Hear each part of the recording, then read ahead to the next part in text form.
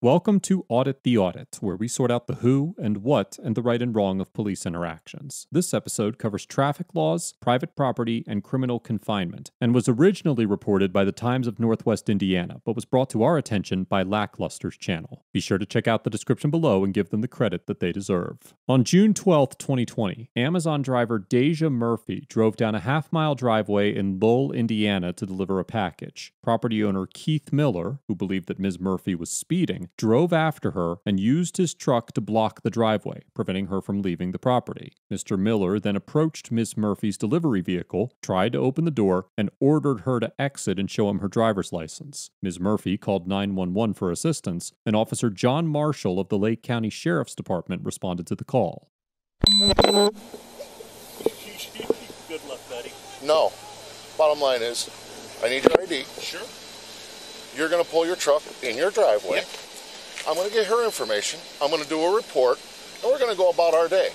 I'm going to get my wallet from my office. Huh? No, you're not. You're going to just give me your name and information. Oh, sure. I'm not going to. You want me to write it down for you? Yeah, I don't need. I'm not spending all day with this. This is ridiculous. I asked, and we have since put cameras up. I just said, what's your last name? Down. Miller, M-I-L-L-E-R. Get in your truck. Get in your driveway. Okay. Thank you. Contact Amazon. Thank you. Please pull forward. Can I do anything to Please pull forward. I can't ask a question. We're done. I can't. You're blocking her. On my property. On my property, It's called criminal confinement. Okay. I'm just asking, can I fill out a police report? That's what I'm doing right now. Thank you. That was my only question. Now. Thank you. Appreciate it. If you have a problem, call Amazon. Nope. Pull forward. I honestly have Pull been trying. forward. There's plenty of places to call Amazon. And if they're speeding on the regular road, then we can do something. Private property, we can't do nothing about it. Officer Marshall claims that because Ms. Murphy was on private property at the time of her alleged speeding, he is not within his authority to take any action against her. Traffic laws such as speeding often cannot be enforced on private property because of their limited applicability. For example, sections 9-21-5-1 and 9-21-5-2 of the Indiana Code outline the state's speeding laws, stating that, quote, a person may not drive a vehicle on a highway at a speed greater than is reasonable and prudent under the conditions, and that, quote, a person may not drive a vehicle on a highway at a speed in excess of the maximum limits. According to Section 9-13-2-73 of the Indiana Code, the term highway refers to, quote, the entire width between the boundary lines of every publicly maintained way, when any part of the way is open to the use of the public for purposes of vehicular travel in Indiana. When this description is compared to the definition of a driveway, found in Section 9-13-2-49 of the Indiana Code, which states that a driveway is, quote, a way or place in private ownership that is used for vehicular travel by the owner and those having express or implied permission from the owner, but not by other persons. It is clear that Mr. Miller's driveway is not considered a highway under Indiana law, and therefore, Ms. Murphy could not be charged with speeding for traveling quickly on the driveway. However, there are some situations where police officers in Indiana can enforce traffic regulations on, quote, privately owned real property on which the public is invited to travel for business or residential purposes, as explained in Section 9-21-18-1 of the Indiana Code. Under Sections 9-21-18-3 and 9-21-18-4, a county, city, or town, and the owner or lessee of a shopping center or private business property can enter into a contract that empowers the police to regulate traffic and parking at the shopping center or private business property in accordance with local ordinances. This process does not allow police officers to enforce the state traffic laws on private property, but it does give them the authority to enforce specific local ordinances directed at the regulation of traffic and parking in these locations. Section 9-21-1-2 of the Indiana Code also includes a similar provision, allowing local authorities to adopt by ordinance additional traffic regulations with respect to a private road within its jurisdiction upon the property owner's request. The ordinance cannot conflict with state law and must require a contractual agreement between the local authority and property owner of the private road, setting forth the terms and responsibilities of the additional traffic regulations to be filed at the county recorder's office. As none of these situations apply to Mr. Miller's driveway, driveway, Officer Marshall could not take any actions to address Ms. Murphy's alleged speeding, because there is no applicable law regulating the speed of vehicles using Mr. Miller's driveway. Put speed bumps up. Call Amazon. Thank you. Sorry. Pull forward.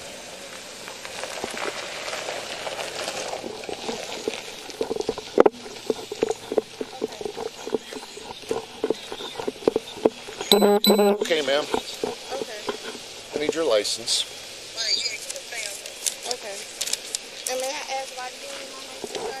Because you called the police, he called the police, and I'm called here. That's why I need your information. That's all the information I need. And he's upset because you were speeding. I told him he couldn't do what he's doing. And you're going to go on your way, and if you have any issues, you and your company can stop delivering here. Okay. How's that? He came to my door. That's what bothered me. He came to my door, opened the door, told me to get the hell out my door, out the car. Okay. That's exactly what he told me. Okay. No excuse for what he's doing, and I'm upset with him, not you. Okay, just making sure. No, I'm not upset with you. I didn't do anything. I even asked him, can you... Ma'am, I'm not upset with you whatsoever. I'm upset with him because what he's doing is... I can't explain it.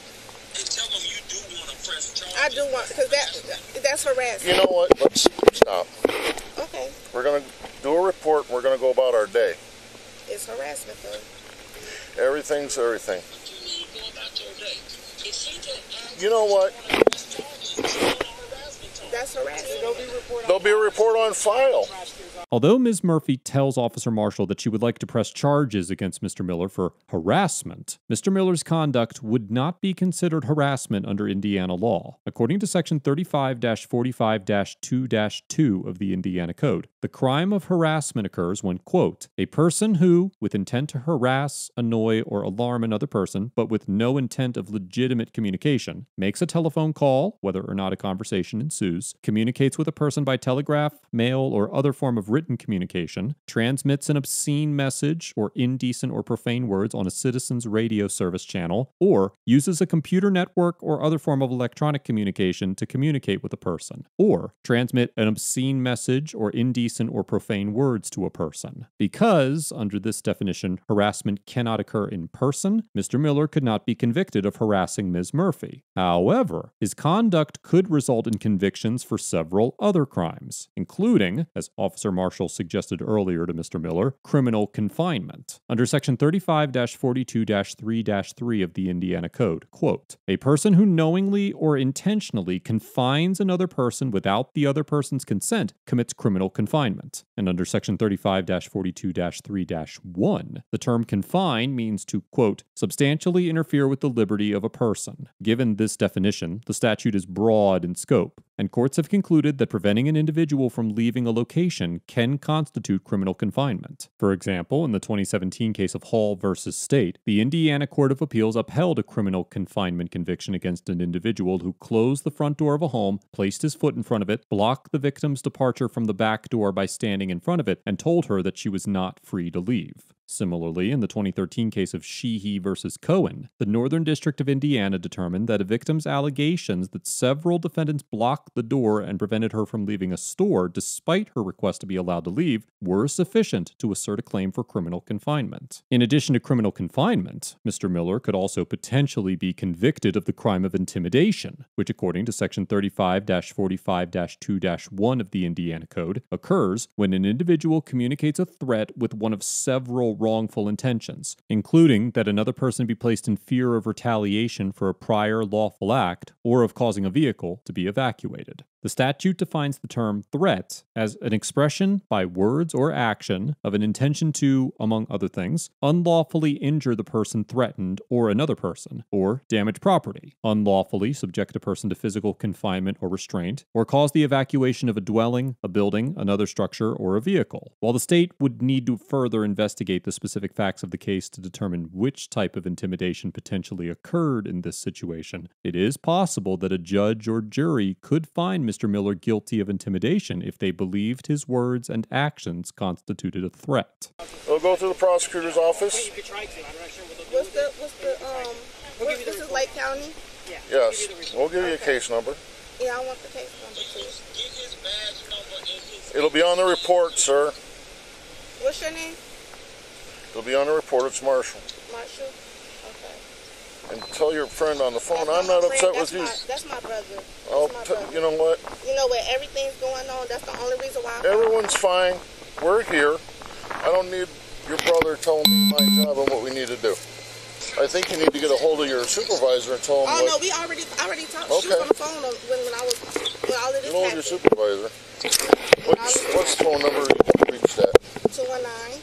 219-779.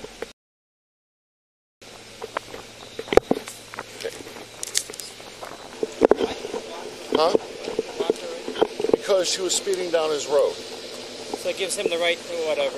No, it doesn't give him the right to do that. I'm going to give you a case number.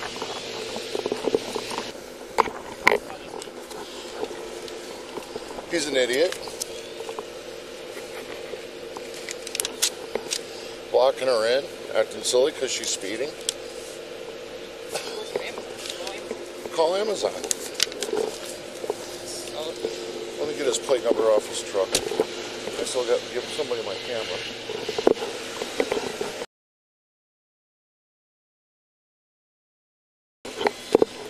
Alright, ma'am, there's the case number. Go ahead and the report will be on file. And go around our squad cars and go on out. Okay? Have a good day.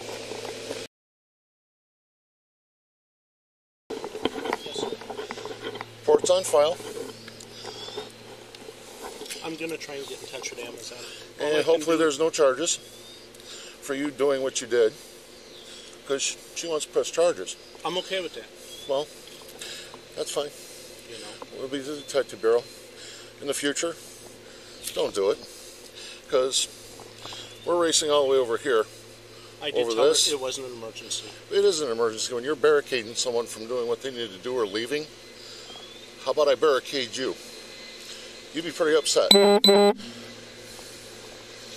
I told you you couldn't go somewhere and I wasn't a cop,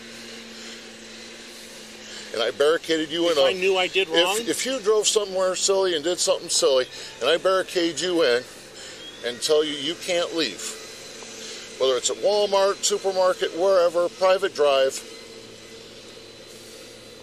you'd be pretty hot. Even if you did wrong.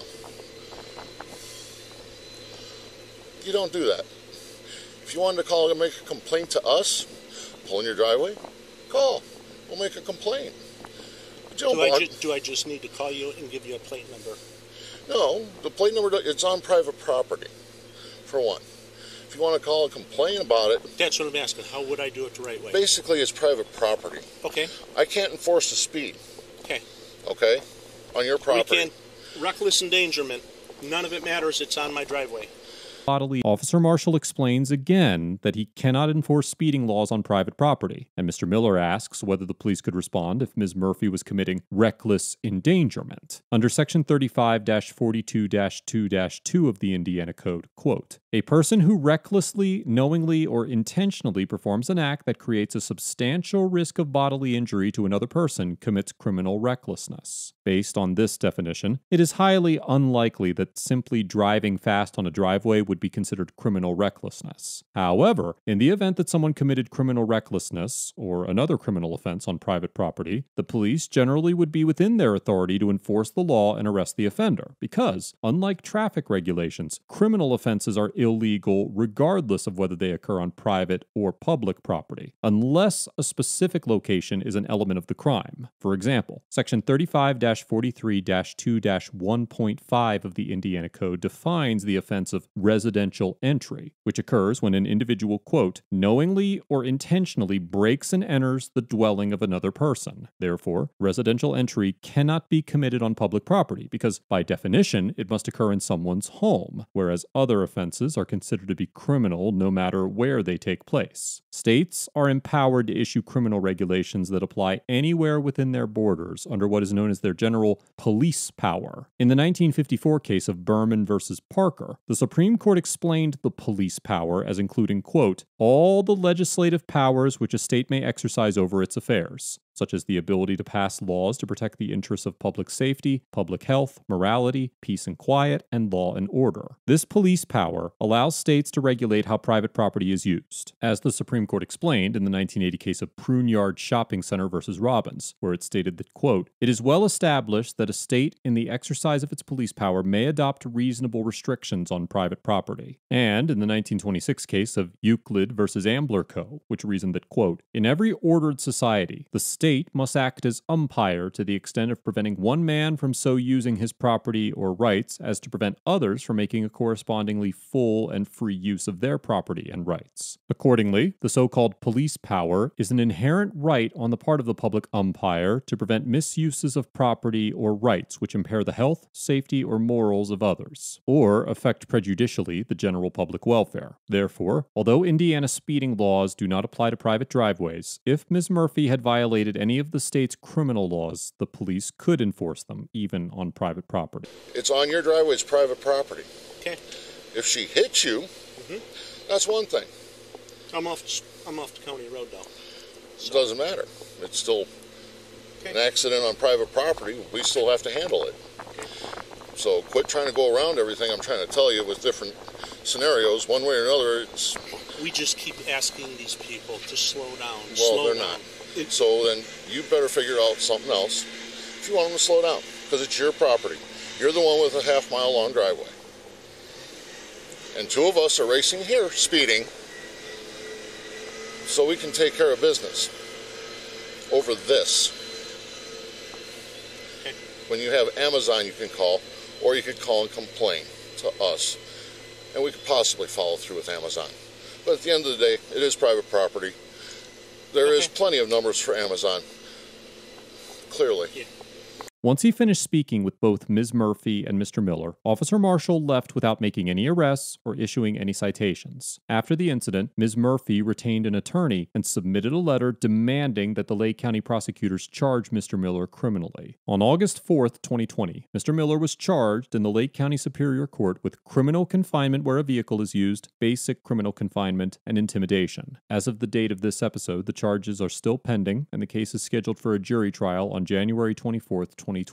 Ms. Murphy and her attorney have also claimed that Officer Marshall should have arrested Mr. Miller immediately. However, according to Lake County Sheriff's Department Attorney John Kopak, an internal investigation was conducted and it was determined that Officer Marshall did not engage in misconduct. It is unclear whether Ms. Murphy intends to pursue further legal action against Officer Marshall, the department, or Mr. Miller. Overall, Officer Marshall gets a C, because although he remained within the bounds of his authority throughout the interaction, he blatantly downplayed the gravity of Ms. Murphy's claims, refused to arrest Mr. Miller despite having clear evidence of his commission of a crime, and maintained a relatively hostile and confrontational attitude with everyone involved in the encounter. Within minutes of Officer Marshall arriving on the scene, he concluded that there was enough evidence to arrest Mr. Miller for the charge of criminal confinement, but instead of carrying out his lawful duty, he elected to give Mr. Miller a stern talking to, rather than placing him under arrest. While officers are granted a considerable degree of discretion in regards to making an arrest, his refusal to arrest Mr. Miller after Ms. Murphy made it abundantly clear that she would like to press charges was nothing short of unprofessional. It is unclear why Officer Marshall did not arrest Mr. Miller on the scene, and it is difficult to discern his reasoning when his logic stemmed from anecdotal euphemisms like "everything is everything" and "I can't explain it." Now, ultimately, Mr. Miller was arrested, but Officer Marshall's refusal to carry out his duty on the scene led to Ms. Murphy being forced to hire an attorney to ensure that justice was served. Citizens should never be forced to hire a legal representative because a member of law enforcement neglects to take lawful action, especially when the evidence of the alleged crime was personally witnessed by the responding officer. Mr. Miller gets an F for failing to contact the proper authorities before taking action against Ms. Murphy, detaining Ms. Murphy without the lawful authority to do so, and for wasting the city's time and resources to resolve an issue that was largely civil in nature. Mr. Miller mentioned multiple times times that he has had ongoing issues with drivers speeding down his private roadway, which means that he has had multiple opportunities to address the issue without resorting to illegally detaining the alleged speeders. As Officer Marshall suggested, Mr. Miller could have placed speed bumps along his driveway, contacted the company in question to make proper delivery arrangements, or simply asked Miss Murphy to slow down when she made deliveries to his home. But instead, he chose to take the law into his own hands and likely committed multiple crimes in the process. As a private property owner, it was Mr. Miller's duty to make all the necessary arrangements to ensure that whoever was entering his property did so in the manner that he deemed appropriate, and he could have worked directly with the Lake County Sheriff's Department to establish an enforceable speed limit on his road if he felt that speeding was such an issue on his property. This encounter could have been avoided entirely if Mr. Miller had carried out his due diligence as a property owner, and this interaction highlights the notion that owning property does not grant citizens the unfettered right to police that property with reckless abandon. Ms. Murphy gets an A+